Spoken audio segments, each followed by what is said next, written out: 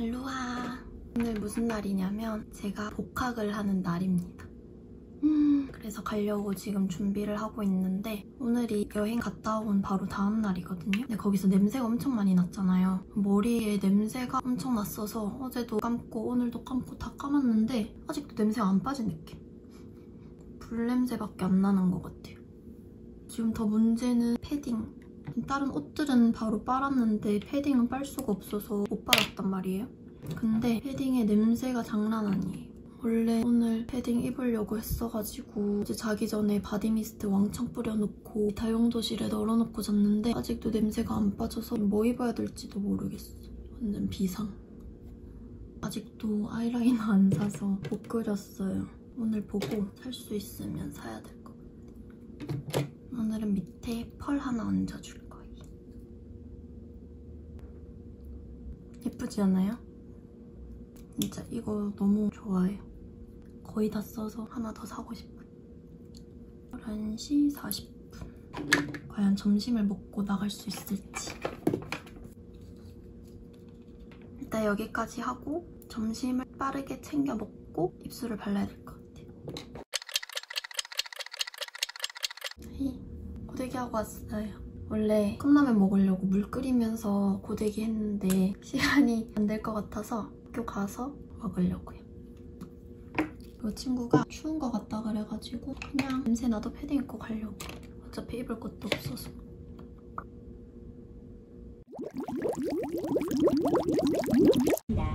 다음 신대 부지와 아파트 건물.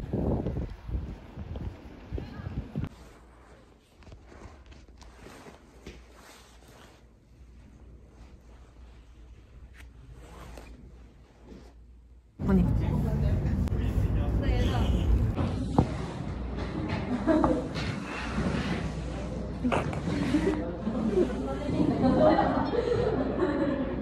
TA 지원하시고 싶으신데요. 하이, 학교 다녀왔습니다. 오늘은 팀 정하고 저희끼리 과제를 정해놓고 왔어요. 저는 이번에도 조장이 되었습니다. 뭐 항상 할 때마다 조장, 팀장 이런 거 제가 다 했던 것 같아요. 아무도 안 하겠다고 하는데 내가 해야지 뭐. 이따가 저녁에 친구들 와서 같이 놀기로 했는데 전에 아이라인도 사야 되고 지금 도어락 배터리도 다 나가서 건전지도 사러 갔다 와야 돼요. 일단은 오늘 과제 정리해서 단톡에 공지하고 바로 나갈까? 일단 공지하고 나가보도록 할게요.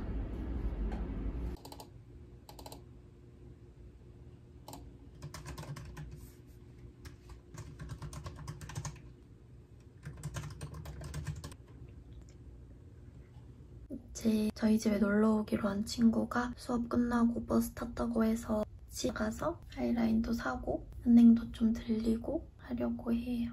갑니다.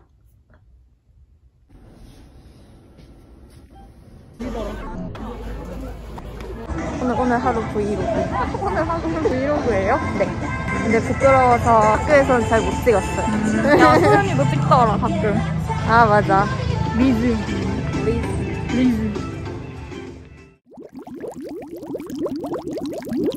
다녀왔습니다.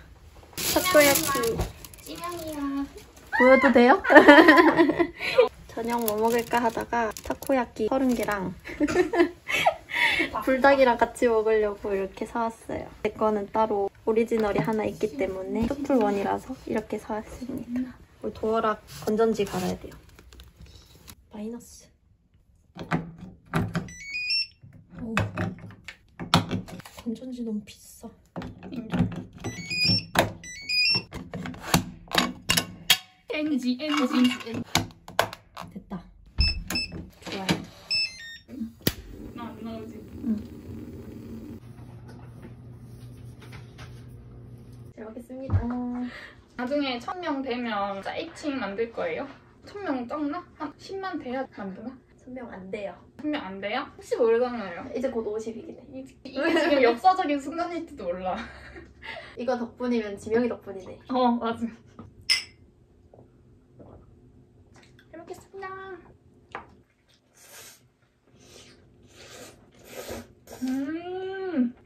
맛있다.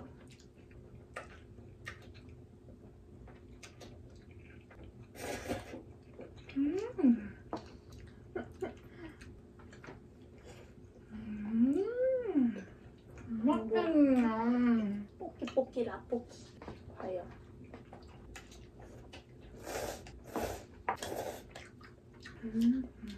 어때? 살짝 지근해. 따뜻한 비빔면 느낌이야? 근데 쫄면 느낌이랬는데 나는 라볶이 느낌이 좀 더 강한 느낌. 맛있는데? 맞지? 이걸 먹어서 매운맛은 잘 모르겠고 인정, 나도. 달짝해. 좋다. 내가 맛설명 한번 해볼게. 이거 떡볶이인데 케찹 넣은 떡볶이. 달달한 떡. 달달한 떡볶이? 근데 또 완전 이건 떡볶이 맛이야 할 수 없어. 그건 맞아. 그래서 나는 뭔가 살짝 케찹 맛 난다 해야 되나? 약간 단데 너무 달지는 않고 맞아. 적당히 맛있게 단 느낌? 오랜만에. 맛있다? 나 이거 제일 좋아해. 매니의 원피스. 내 원피. 오리지널 최고. 아니, 까르보. 도전!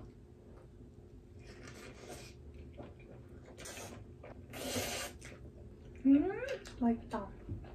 문어가 씹히니까 좋다. 면이랑 같이.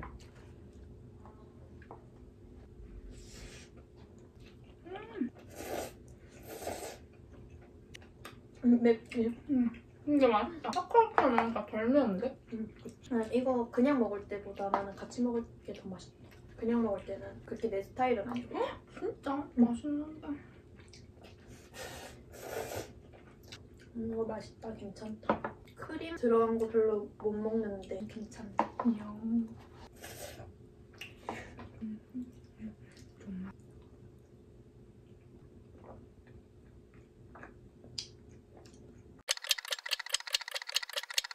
어느 순간 이렇게 유튜브 하는 송미도 오 진짜 찍어버렸네? 갑자기 장수 안 해. 누구세요?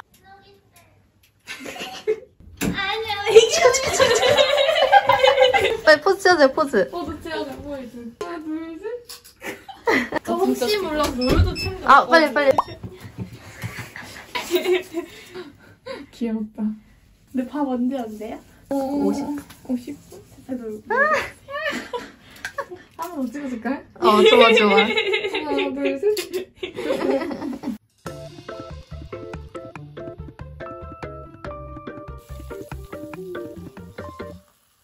저 연구한 사람인 거 알죠? 아주 과학적으로 따라드리겠어요. 보였어요. 사실 아까 통화하는 거 완전 찍고 싶었어요. 개 멋있어. 뭐 어쩌고저쩌고 뭐 레드 어쩌고저쩌고 이렇게 해봐야 될 것 같고요. 이러면서 진짜 개 멋있는 내 친구 개 멋있다 자랑. 먹겠습니다. 똥지. 저 3마리를 같이 잡은 것 같거든요. 유튜브가. 똥집 맞아.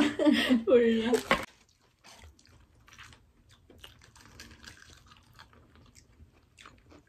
오늘 언니들한테 완전 당당하게 말아봤어. 저 정도 먹지? 이런 얘기 하다가 그래서 내가 안 돼! 나는 외박데이야! 외박데이. 맞지.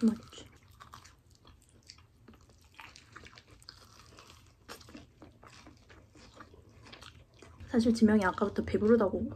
하지만 할 수 있다. 어떻게 먹냐고. 뭐 먹었어? 우리 불닭 컵라면 각자 이렇게 해가지고 간단하게 드신다고 하셨잖아요. 간단하게 그렇게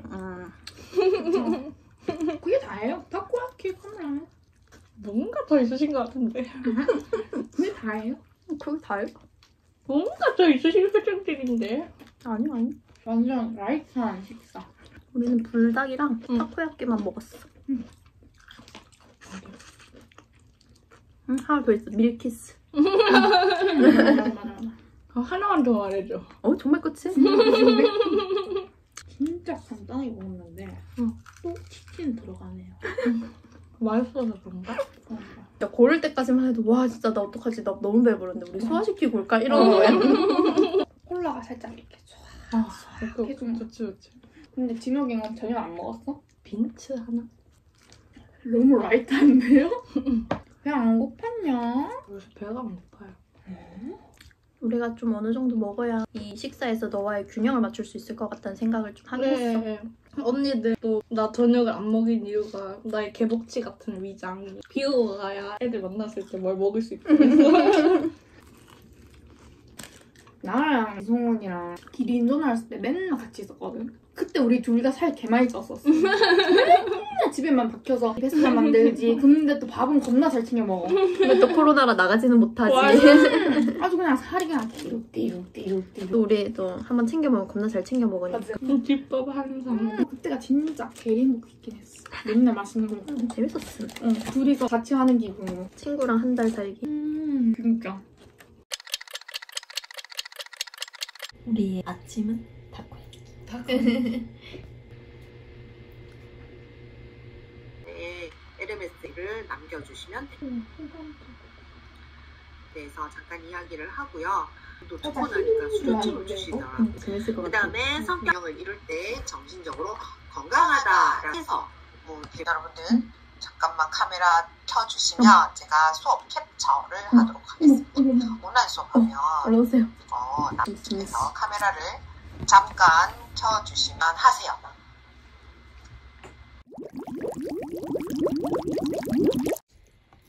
맹이의 먹방 보여주세요. 먹방. 지금 입술이 땡한데.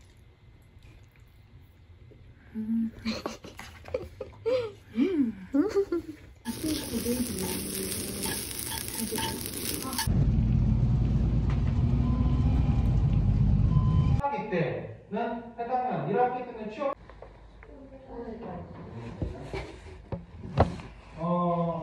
목요일날 또 수요일날 박현준 기자의 한번 써보시길 바랍니다.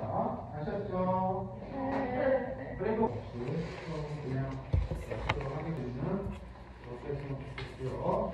혹시라도 끝! 고맙습니다.